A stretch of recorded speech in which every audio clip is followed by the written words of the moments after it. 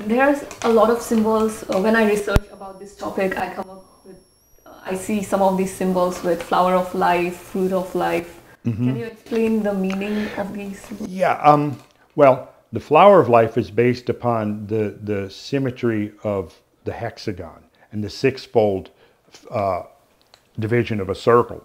And we can look at some graphics in a minute here.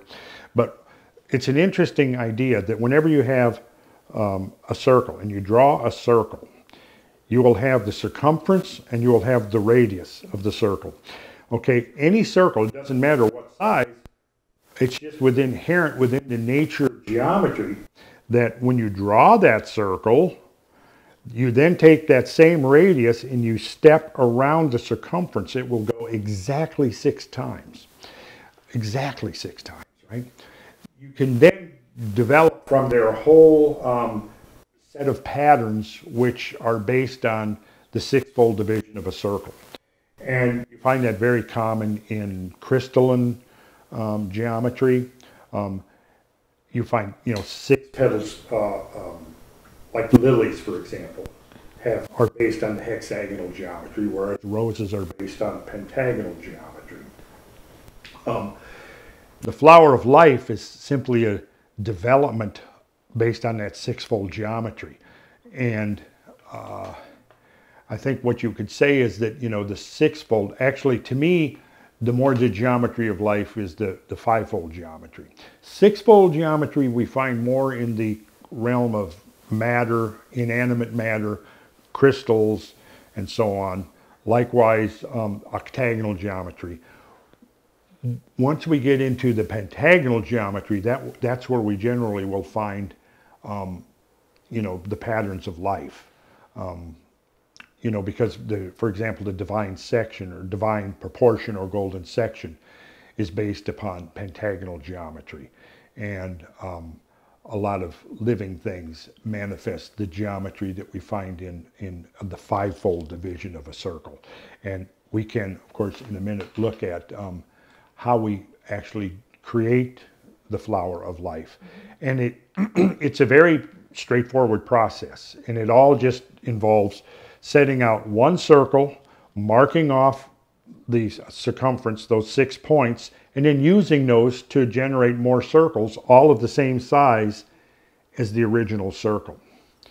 So we'll have some slides we can look at to show that. And as a symbol, does it mean anything? Well, to me, it's such a fundamental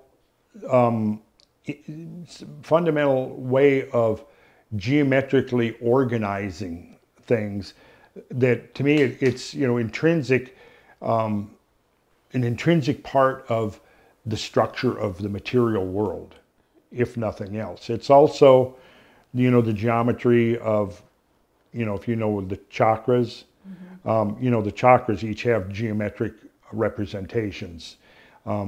Is it the Anahata chakra that is the six-fold geometry? So there's a flower of life pattern within that. And when we go through the diagrams here, we can see how it is the outcome of this very simple, straightforward geometric process. Like, to get the flower of life, all we need is the six-fold division of a circle, which is very easy to do. To get the pentagonal geometry is more complicated. Okay, so here we have a diagram showing the 7 chakras, and you see the heart chakra is the Anahata chakra. If we zoom in on that Anahata chakra, we should be able to see the geometry of it. Yeah, here we go. You see there's 12 petals, and it's all based on the six-fold division of the circle. And that's what I was saying. If you take the radius of this circle, it'll step off exactly 6 times around. And then by a very simple one more geometric step, you can subdivide that to get 1/12 of the circle. And then that gives us the model of our standard clock on the wall of 12 hours. It also gives us the model of the great year, which is the 12 zodiacal signs representing a full precessional cycle of 25,920 years. And if we go to the so here's a larger version of that. with various symbolism. And here's the Manipura chakra, which is based upon a tenfold division. And like I said, this is the sixfold division is very simple, right? You draw a circle and then you simply walk the compass around it 6 times. This is a little more complicated. It involves additional steps to accomplish the tenfold division. But nature has utilized this on many levels, and one of the most elegant is how this defines for us the geometry of the DNA molecule. In cross-section, we can see the same tenfold geometry. This is, like I said, a computer-generated cross-section of the DNA molecule. So that to me is a very beautiful manifestation of the tenfold, which of course is based first upon the fivefold division. And we can hopefully look at that with some slides that will be coming up as far as, and so all of the chakras have their geometric correlates, which I think would be beyond our discussion today, but it gives the listener kind of an idea that geometry was so intrinsic to many systems, both spiritual systems and meditation systems, as well as, you know, art and architecture and things like that. Because one of the things, particularly I think, you know, in the Eastern system, it might be the idea of karma yoga. In the Western systems of spirituality, there was a belief that one could attain spiritual liberation through one's work.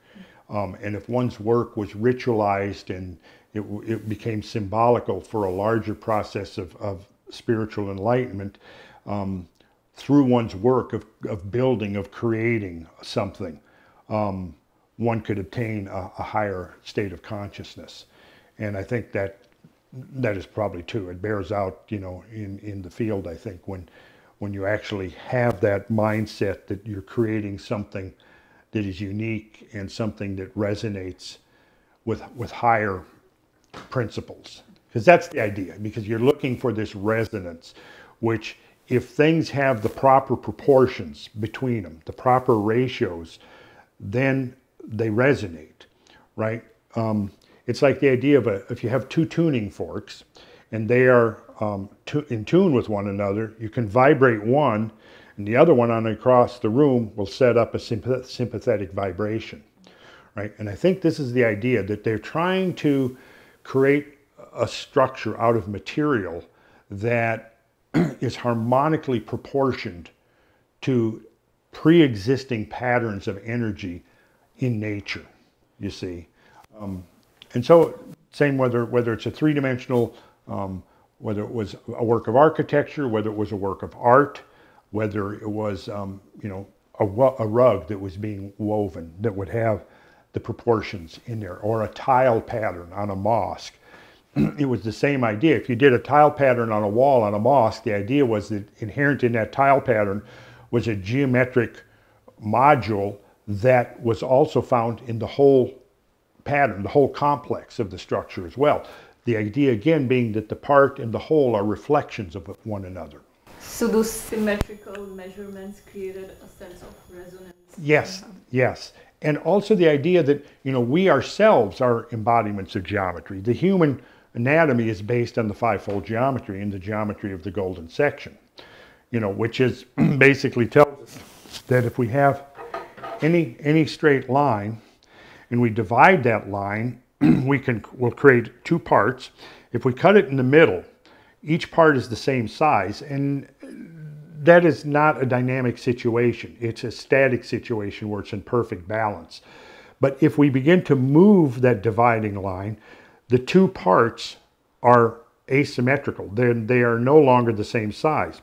But in the golden section, or the divine proportion, we're looking for that one magic point where the ratio of the small section is to the large section exactly as the large section is to the whole line. You see that? So as this is to this, this is to the whole line. And that is the fundamental proportion of the human anatomy. If you take a person and they're standing vertically, and you take that golden section division, you'll find that if they're standing vertically, the golden section division will define the position of their navel, right? Now, when a human is born, you do not conform to the golden section. A baby, for example, will have their navel in the middle of their body. As you grow into this proportion. Another place it's found very prominently within the human body is the cubit, so elbow to fingertip, right? And where you then would divide that in the golden section gives you your wrist joint. So the cubit, here this would be the cubit, which is the forearm. Cubitus is Latin for forearm, elbow to fingertip.